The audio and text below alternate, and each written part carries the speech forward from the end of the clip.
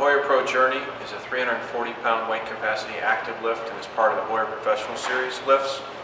Before using the Journey, please read and review the operators and users manuals that come with the lift.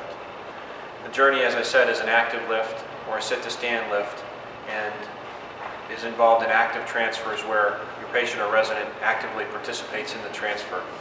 Before using the lift, please ensure that your resident or patient has three qualifications, those being that they bear weight, which means they have at least one leg and bear at least 10% body weight. They have trunk strength, which is easily indicated by sitting them up at the edge of the bed, and if we take our hands away from them, they sag over or fall over. If they do that, they're not a good candidate. And lastly, that they participate in the transfer. For those patients or residents who can't hold on to the grips but still participate, or for those who are weak on one side or the other but still participate, this is a very great lift for increasing their dignity and quality of life. For those who do not participate in the lift, this is not necessarily the right product to use. Now, the Journey has a 340-pound weight capacity, as I said, and is operated from hand control for raising and lowering, and for opening and closing the base by foot pedal. And you can see the ergonomics are still maintained with that foot pedal because I'm still keeping my spine neutral and standing behind the lift instead of using a spreader bar or any other mechanism. Below the remote, we've got a battery, and with the Journey, you'll get two batteries with the lift and a charger. So one battery will be on the lift and one will be on a charger to give you continuous use of the lift. Below the battery is our emergency stop with a big red button, and the emergency stop button is used in two instances. One, we push it in if there is an emergency or something we need to immediately correct during the lift. And we simply push it in to disengage the lift and then turn it to the right, and it'll pop back out to re-engage.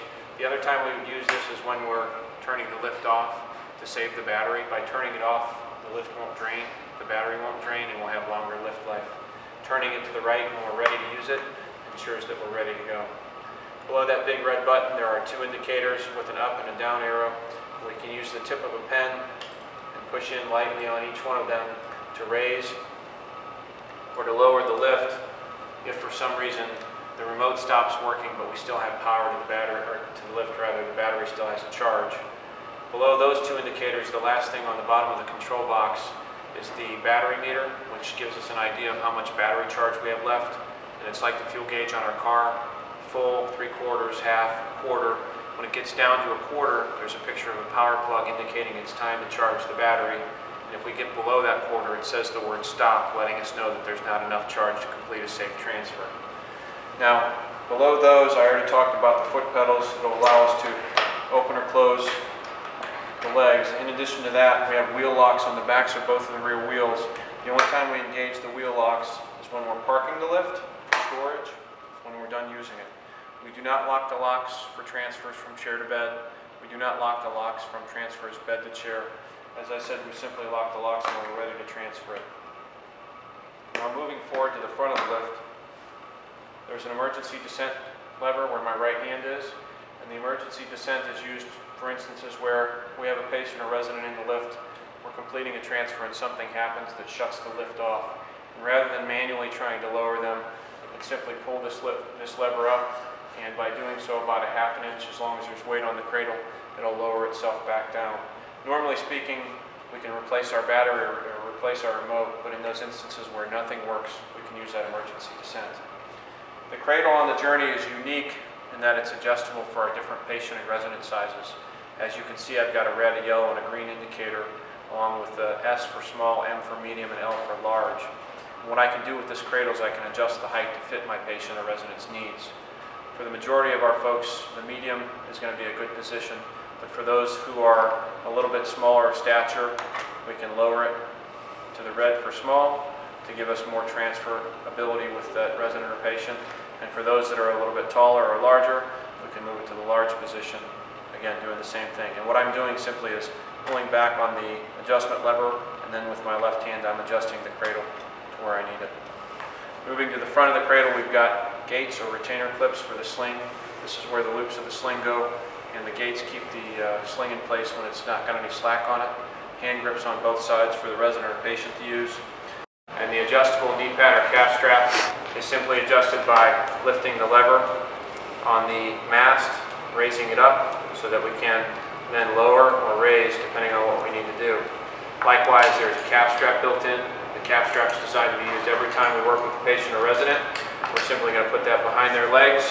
There's a divider built in so we can separate each one, and we can adjust that for snug fit. Of course, we're going to have our resident or patient put their feet on the foot plate and get to a comfortable position before we complete our transfer. There are 2 slings that are available and used for the journey. First is the Deluxe Standing Sling. The Deluxe Standing Sling is labeled just as all the other Warrior Professional Series slings are, with a big arrow pointing up and the word outside printed on it so we know the label goes away from the patient. It's also got an indicator showing how the sling is properly used, as well as sizing and laundering. On the inside of the sling, we have non-skid material so that when we put it in place it won't adjust, and a simple belt connection. When we put the sling on, we put it at solar plexus height, not at waist height, but rather at solar plexus height. We want to ensure that it's snug fit, 2-finger rule for comfort, and then bring our arm straps in place. And the color indicators on the arm straps are simply so that we ensure proper connection on both sides of the lift.